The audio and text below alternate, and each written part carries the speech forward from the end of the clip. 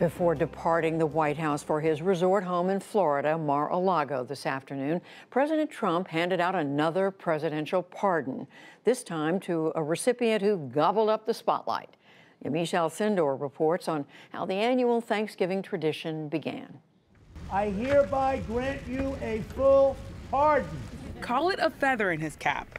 President Trump taking part in an old Thanksgiving custom, sparing one fortunate turkey from the Thanksgiving table and naming an alternate.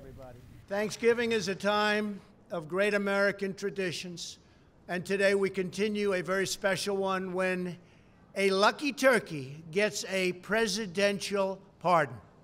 That turkey is so lucky. I've never seen such a beautiful turkey. That tradition has happened every November for the past quarter century. But there are some, let's say, ruffled feathers about how it all got started. President Truman was the first president to pardon a turkey. But that's not true. In fact, the Truman Presidential Library says Truman sometimes indicated to reporters that the turkeys he received were destined for the family dinner table. Truman was actually the first president to receive a turkey from the National Turkey Federation 71 years ago. So who was the first president to pardon a turkey?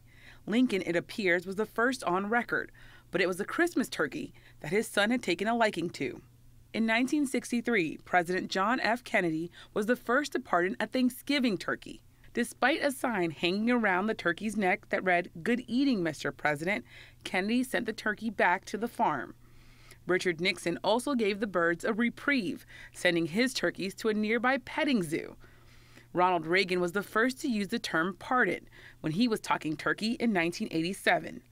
The turkey pardoning became formalized in 1989 with President George H.W. Bush. Let me assure you and this fine Tom turkey that he will not end up on anyone's dinner table, not this guy.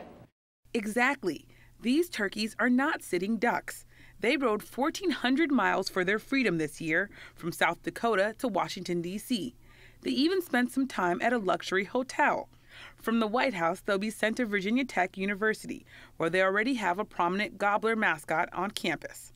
The event has become a White House holiday tradition. This is the 8th I've had the privilege to meet and set free in the Rose Garden.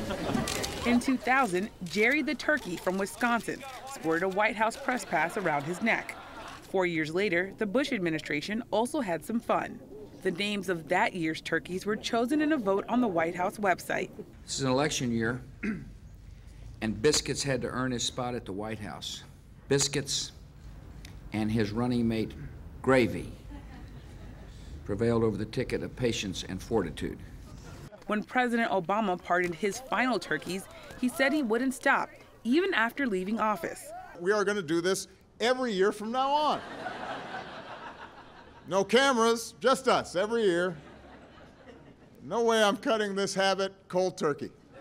This year's finalists, peas and carrots. The top turkey was selected in an online poll, and President Trump endorsed the results. This was a fair election. Unfortunately, carrots refused to concede and demanded a recount, and we're still fighting with carrots. And I will tell you, we've come to a conclusion. Carrots, I'm sorry to tell you, the result did not change. For the PBS NewsHour, I'm Yamiche Alcindor.